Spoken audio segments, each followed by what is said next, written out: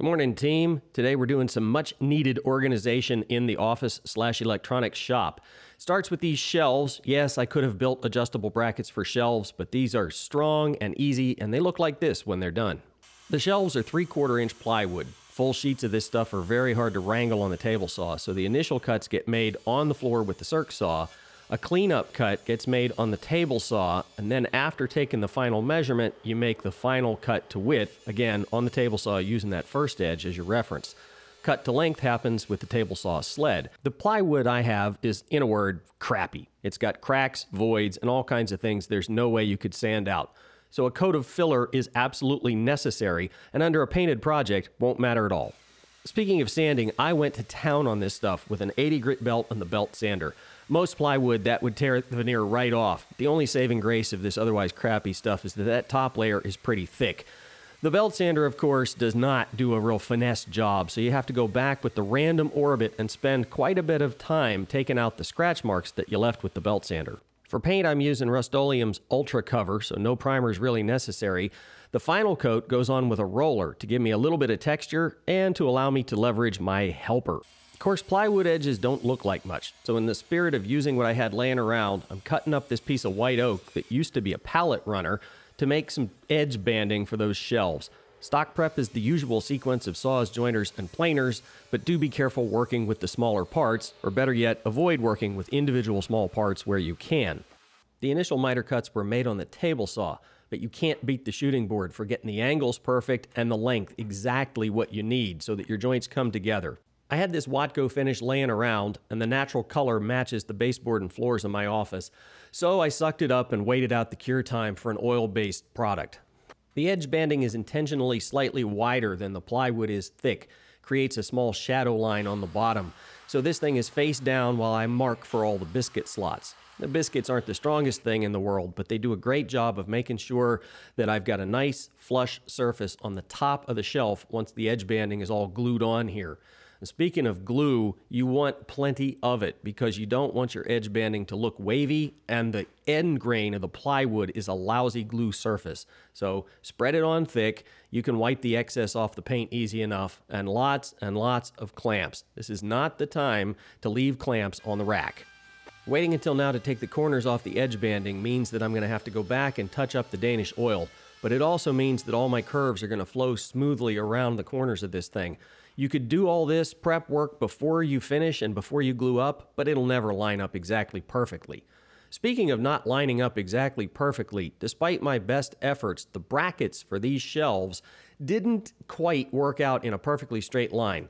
No matter, I needed a bigger shelf space in some place anyway. So you move two of the brackets up, you put the shelf back, and voila, gapus deletus. And finally, the fun part. You take all the crapola that's been cluttering up the entire rest of your space, and you stack it nice and neat and organized on your brand new shelves.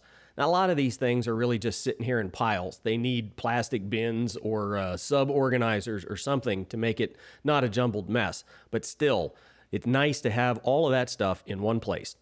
There's a workbench that goes below these shelves. It's very similar construction, basically plywood, only in this case it's going to be 2 pieces of 1/2 inch rather than 1 piece of 3/4. And I got lucky, the 1/2 inch I had laying around is sanded one side, so I went directly to the orbital sander for starters. Finishing for my workbench top is a combination of the tried and true and what you got to do to use what you have on hand. Those of you who've been around a while know what's happened already. About a 1/2 pound cut of shellac put down as a sealer and blotch control. And then I sanded it back to 120, which is a little rougher than I would normally do. Normally I would do probably 150, but this plywood doesn't want to take color as is. And then you go putting a sealer coat on it and it gets even worse. So I wanted to rough it up pretty good in the hopes of getting it a little on the darker side. Speaking of which, I don't have any idea how long I have had this stain, but it still seems to be okay. It worked on a test piece. This is a Minwax English Chestnut stain. Wipe on, let it sit, wipe off the excess. Couldn't be any easier to use. It's not the greatest stuff in the world, but this is a workbench. The problem is I really wanted to stick with waterborne for this whole thing, largely because I've got all of this Minwax polyacrylic stuff sitting around from the snake cage. Well, this is not waterborne. This is oil. So it's going to take this thing a while to cure. And then after it does, I'm going to have to come back with another layer of shellac on top of that because the water-based urethane is not really going to like sitting on top of the oil-based stain. And I have some oil-based urethane. This Armor Seal stuff is pretty nice, but I don't have enough. And if I was gonna do 3 or 4 coats of this, I'm gonna be here a month. So stain, shellac, and then this stuff, and this will go back on the shelf. All right, well, make no mistake, even with a light seal coat on it, this plywood is some thirsty stuff. So get you some good lights at various angles and make sure that you don't have any dry spots because this stuff will soak in, and it's supposed to, but there's also supposed to be some excess to wipe off.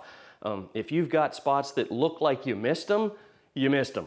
The polyacrylic doesn't seem to build quite as quickly as the oil-based urethanes. All those coats have to be sanded back to 220 in between applications.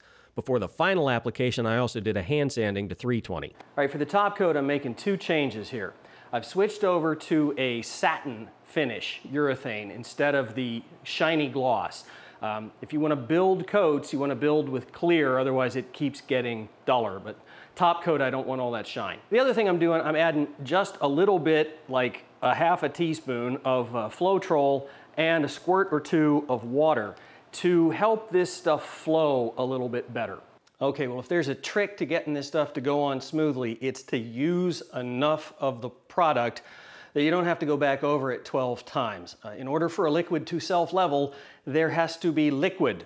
It's gonna look like you're putting a boatload of the stuff on here. But trust me, you don't want empty spots. And a raking light is the best way to see if you've got empty or dry spots.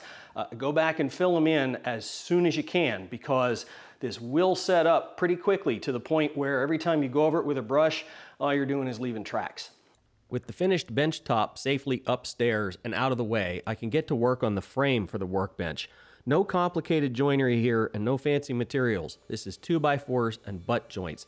The one thing that is critical is that the separators, front to back on the workbench, are the right length. If they are not all exactly the same, then the frame isn't really going to be a rectangle and the plywood won't fit it. I'm pre-drilling for the holes in the stretchers because I'm using 3-inch screws, and if these 2x4s split, then the plywood top isn't going to sit flat on top of them. The front and sides of the workbench get the same treatment as the plywood shelves. They get hit with the belt sander because the surface of a 2x4 borders on gross, then some fill with the spackle, orbital sanding to smooth it out, and finally a couple coats of good white paint. I did, however, use a coat of primer on the 2x4s because they just have stronger color than the plywood did. First step in installing the bench is to preset 2 screws that'll line up with the studs that are roughly centered on the frame on the back wall, and then to create some temporary legs using scrap 2x4 and these F-style clamps. I also cut a couple of spacers to hold the bench up at the right height in the back. This makes it pretty easy for one person to lift up something that's big, awkward, although not that heavy, and set it in place and have it kind of stay on its own. I had to shift it left and right to get it to line up with the marks I had on the wall for the studs, and then it's just a matter of taking the impact to those big heavy screws and driving them home. Level is pretty important for something like this. My spacers got me very, very close, but it did take a couple of taps of persuasion before I was comfortable driving that second screw in and setting the angle permanently. It's worth continuing to check level as you move out towards the ends because that 2x4 might not be exactly straight. The permanent legs are 2x4s which are skinned in the 1/2-inch plywood with kind of a collar at the top. I built the whole assembly and then cut it to length rather than trying to make all of those pieces fit together exactly.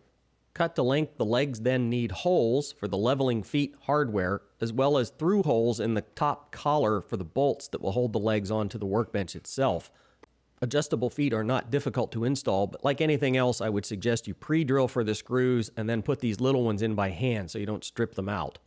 Leg assemblies are super easy to install. You slide them in place and use the leveling foot to make sure that the thing is tight up against the bottom of the frame.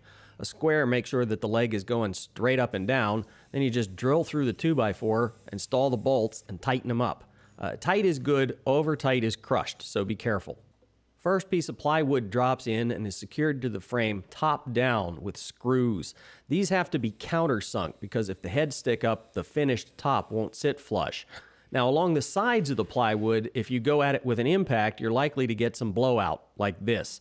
You need to file or sand that down because, again, anything that sticks up will cause the top to not sit right. That includes sawdust, so clean, clean, clean before you drop in your nice finished piece. Rough plywood surfaces don't slide very well together, but take your time and get this lined up perfectly.